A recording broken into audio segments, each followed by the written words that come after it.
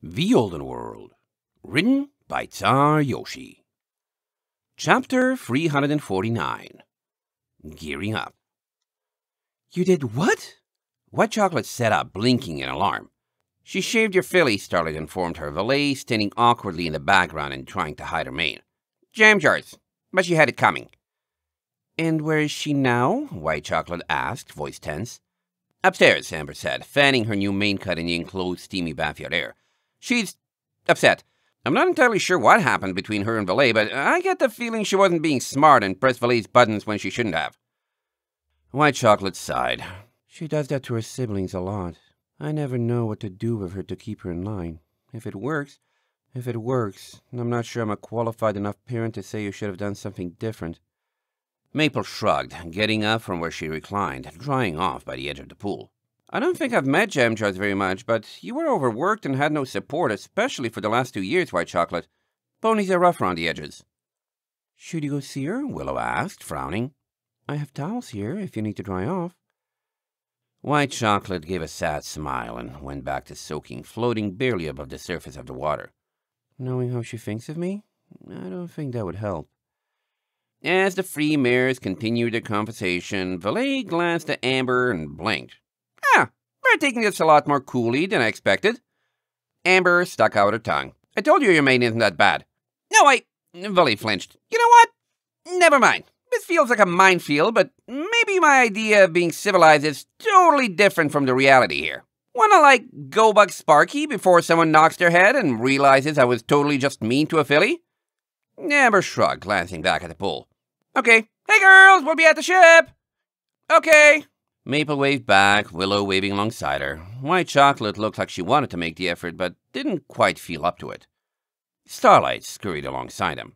You know, in Iron Ridge, you were begging us for permission to beat up a room full of foals, she remarked, looking up at Valet.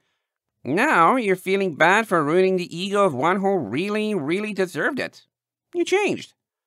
Valet winced as the trio strode into the wooden lobby, rain pouring down outside.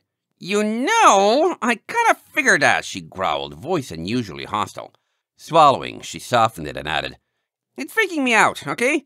I'm trying my best to figure out who I am and stay that way because the last thing I want is an identity crisis that turns me into a whiny, angsty mess, but it's still stressing me out. So if you could, try not to poke me about it. She squeezed her eyes shut and gritted her teeth. Just for right now, that would be great. I'll get it together, okay? Well, that touched a nerve. Starlight hung her head as Valet put on galoshes and helped Amber with hers, the yellow mare still not capable of standing without a shoulder to lean on. She needed something to distract herself.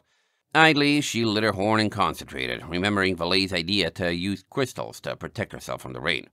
It took 7 tries, but she was finally able to find a way to crystal one hoof that still left the bottom fairly flat.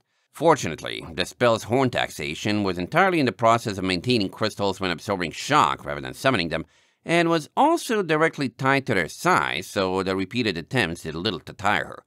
Splitting her focus between keeping out that jam and making another, she tried for her other forehoof and found it much easier to get than the first. She almost beamed. Was she getting the hang of this? She curled, lifting her hind leg and craning her neck around so she could point her horn at it. If only there was a way to crystal things without a direct beam from her horn. That hoof took more tries than even the first, thanks to the awkward ankle, and at one point, she dropped the spell on her forehoofs by accident and had to start all over. Getting those two back still went easier than before. Starlight finally got one hind hoof and actually did beam, and then noticed Valet and Amber watching her with bemused expressions, an extra-large rain poncho draped over both of their backs so that Amber wouldn't collapse under its weight. Oh, she folded her ears apologetically. You're waiting for me, aren't you? Watching, actually, Amber said warmly.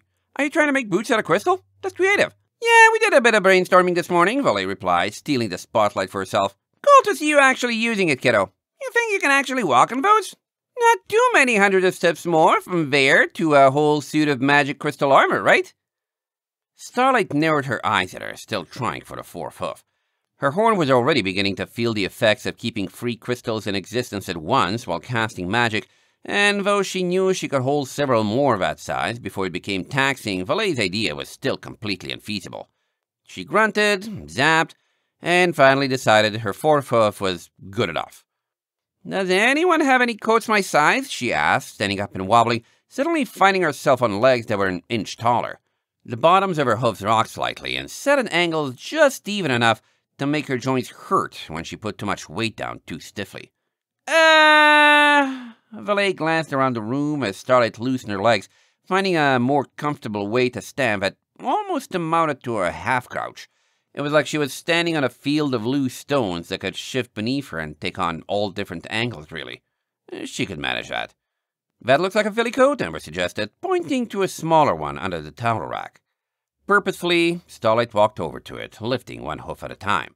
The lumpy crystal boots had enough of a pattern to them that she might be able to get used to it and go faster, she realized, just as long as she didn't push herself and trip. Concentrating, she levitated the coat out of the mess and held it up, suddenly feeling a significant strain as she lifted a heavy rubber while keeping the 4 crystals out. With a gasp of exertion, she dropped it on her back, careful not to let the boots disappear as she panted and relaxed her magic.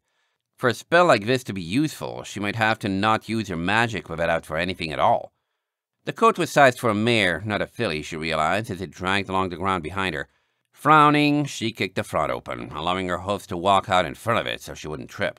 The oversized hood caught on her horn, and that was the only thing saving her vision from being blocked by it. Still, she recalled the bathhouse as being near the north edge of town, so Shinespark's airship shouldn't be too long a walk, and she wanted to see if the spell would actually get her anywhere. "Let's go," she said, again trying not to trip, standing back and letting Valet and Amber push open the swinging door for her. End of chapter 349.